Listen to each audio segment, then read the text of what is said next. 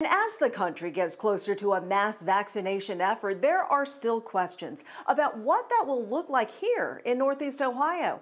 A short time ago, Andrew Horansky spoke with the chief operating officer at University Hospital's Cleveland Medical Center, and Drew, it's still not even clear when they'll get the vaccine. Lena, many questions, not when, how much, questions such as when, how much they'll get, or where it will even be sent here.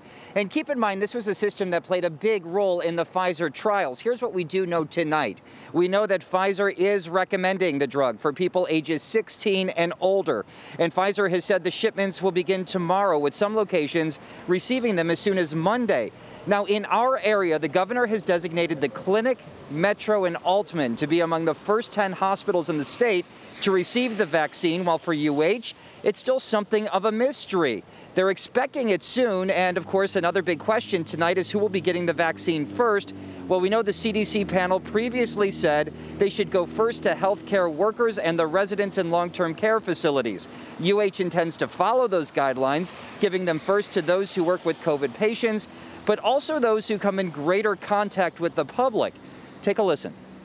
Caregivers can look very different. We are going to prioritize our caregivers based on their risk.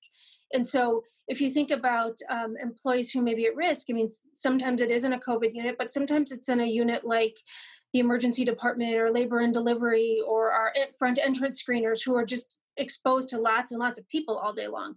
And so we really looked at all of the different roles across our health system, and we have wanted to try to figure out which employees may be at the greatest risk, and they will go first. And of course, to work around that, they'll need to know how many doses they have. So again, still many questions tonight.